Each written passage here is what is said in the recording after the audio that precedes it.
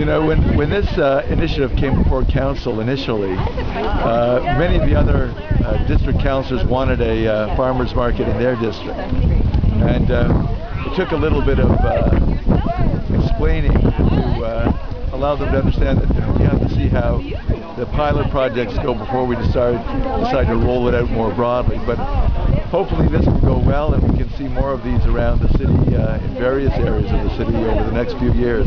We're looking forward to seeing that happen.